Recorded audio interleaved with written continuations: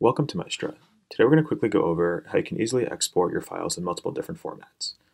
After you've submitted and uploaded your transcript and you're happy with the way it is, you can export by sharing it or exporting. Let's start with share. Here you can share your file publicly. Toggle public sharing to on. You'll get a link over here, copy the link, and then paste it to see what the file would look like publicly. You can share this link with anyone and they'll be able to access your file.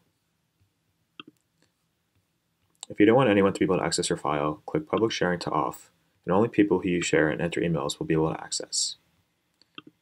Additionally, you can export in different formats, such as text, doc, and PDF.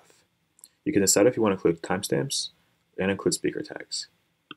After you've selected the format, click Export to export your format. This will appear over here. Thanks for watching.